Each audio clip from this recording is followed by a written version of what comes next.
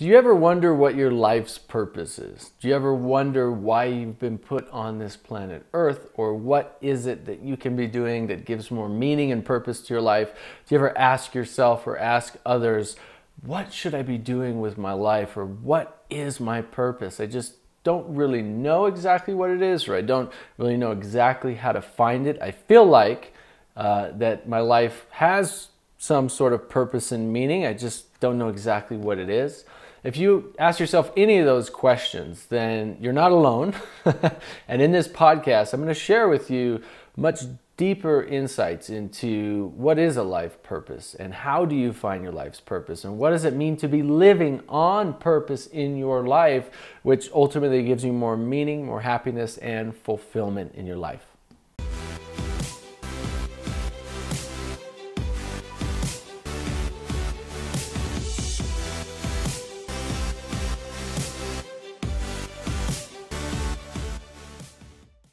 Hello and welcome to Activating Greatness. I'm Nathan Crane, an award-winning author, documentary filmmaker, and health and wellness expert. And I'm Derek Crane, a certified personal trainer, health and fitness coach, and trainer of professional athletes. Each week we broadcast new episodes with experts on life, health, fitness, business, and leadership to help you manifest the greatness that's already within you. Activating Greatness is about helping you live your life to your fullest potential and live with more meaning, purpose, health, and fulfillment. So what I've come to believe along my journey in this life so far is that every single human being has a life purpose. And I don't necessarily mean, a spiritually preordained life purpose that you agreed to in some etheric contract in a previous life before you came here into this body, though if that's your belief, that's okay too. But what I mean by life purpose is that when you're living on purpose, in your life purpose, however esoteric that is, or however practical it is, that things just seem to go the right way for you. Things just seem to flow. Your life has meaning and fulfillment and happiness. I've seen it over and over and over again when people are just bored with their life, or they feel like, they're missing out, or they feel like their life really has no meaning or purpose. They're just running through the motions, going to a job they really don't enjoy just to pay the bills, going home, watching TV, going to bed, and doing it all over again. They feel like their life doesn't have a lot of meaning or purpose. And what I've also seen on the other end of the spectrum is that people who are waking up excited to start the day, excited to live the life that they know they're meant to live, excited to fulfill their life's destiny, if you will, or really get to experience and enjoy the purpose that they're living or the purpose that they're working towards. Now, I believe everybody can find that purpose and can live with purpose in their life. It's a matter of, one, accepting that you do have a life purpose, that you are here for a reason, whether it's from God or from your higher self or just from being a human being. You are here for a reason, and I really do believe things happen for a reason. And I really do believe, and I've seen it over and over and over again in my life, that when you are living with purpose, that your life is so much more magnificent, adventurous, fun, fulfilling, no matter how challenging it might be. Doesn't mean there's no challenges, right? But no matter how challenging it might be, that you're still excited to wake up. You're still wanting to go and go to that job or that work or that business or that school or that volunteering thing that you're doing because it gives you purpose and meaning. The definition of purpose in the dictionary says the reason for which something is done or created, or for which something exists. So what do you exist for? What were you created for?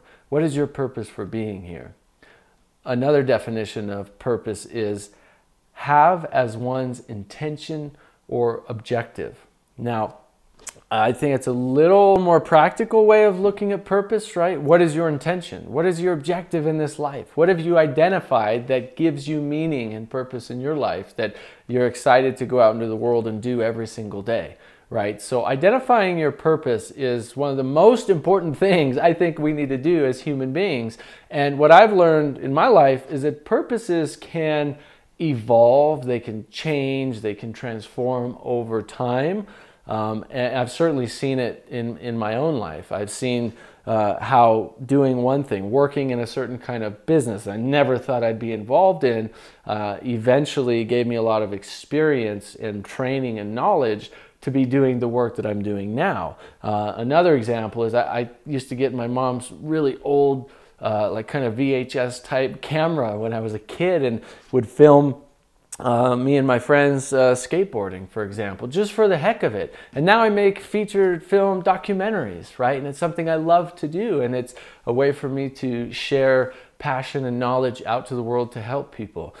So look back at your life and identify, what are those things you did just for the fun of it, just for the heck of it, just because you were drawn towards it, and then see how you can develop that, right? I didn't go from filming with no experience to then making documentaries. There was a process, but I continued to listen to that voice and to follow that instinct, that intuition, and developed my video skills over time. I didn't go to school, though that's something you could do. I didn't have any formal training, though that's something you could do. I just realized it was a passion of mine and I wanted to continue it. And the first kind of films, initial projects I worked on, were not very good at all.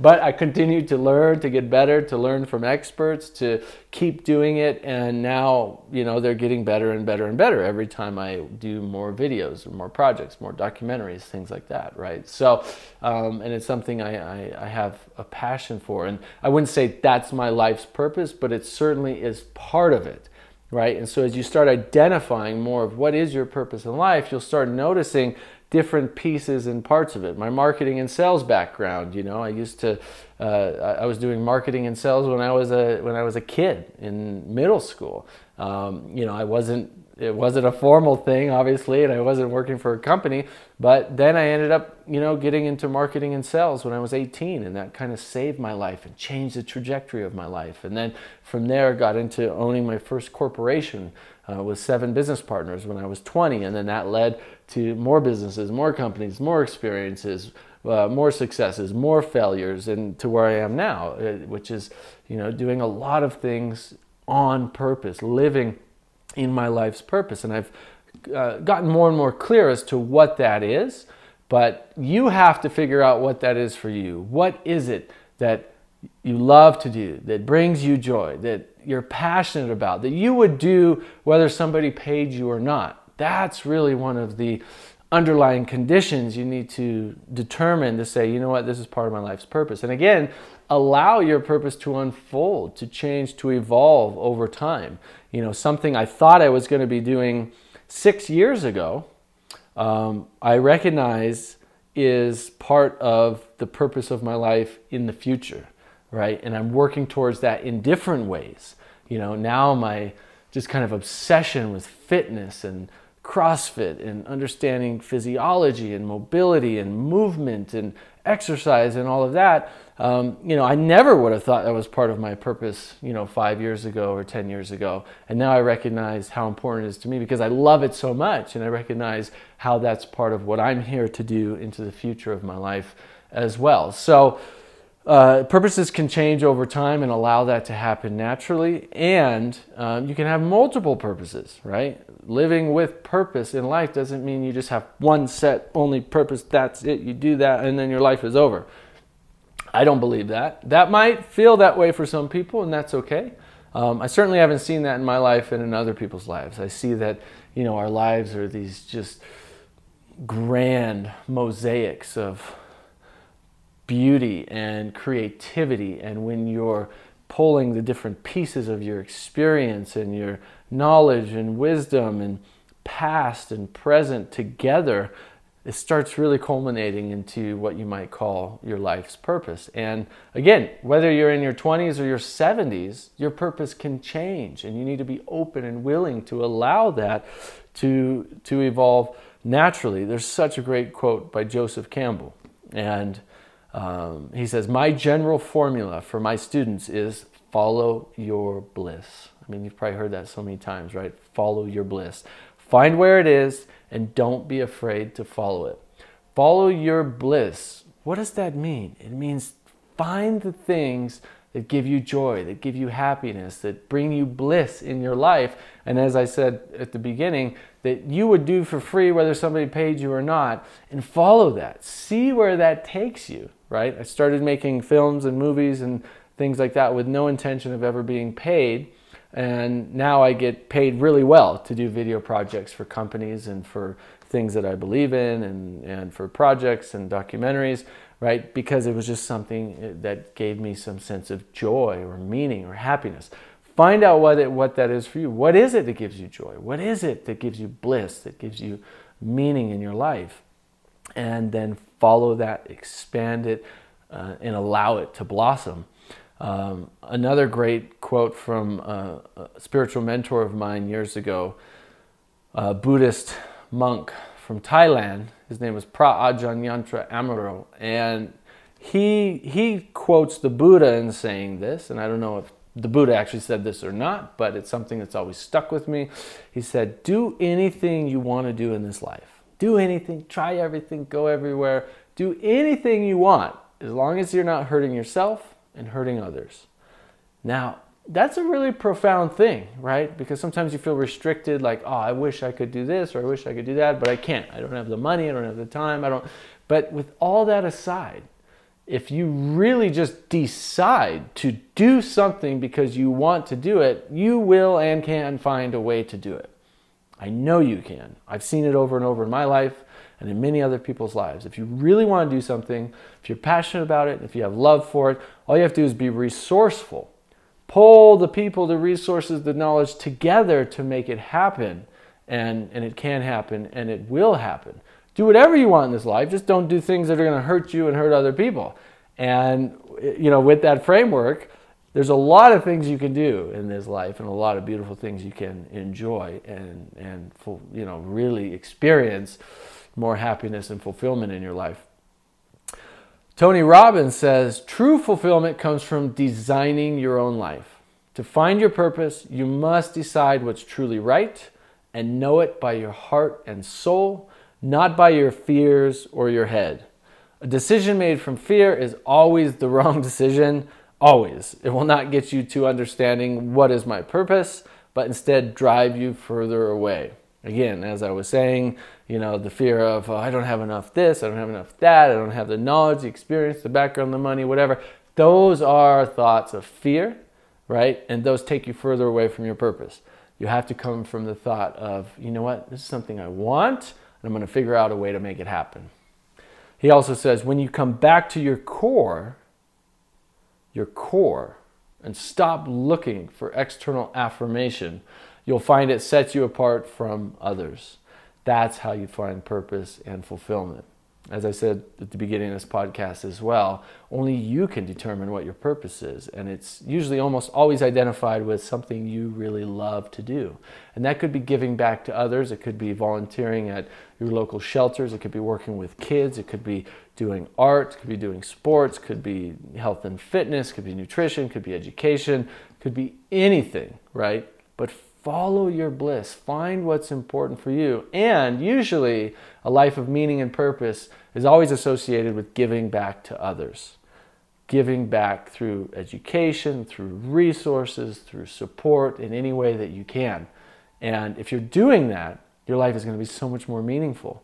When you get to change somebody's life by how you helped them or supported them, how you volunteered or you educated them, the smiles on people's faces, the comments, and they come and say, thank you so much. What you said or what you did, it really opened me up. It gave me a new perspective. It changed my life. These kinds of things are what bring so much happiness and fulfillment to our lives.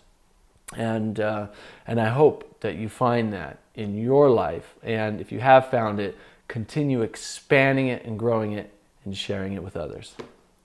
That's it for today's episode. Our hope and desire is that you get as much out of these interviews and episodes as we do.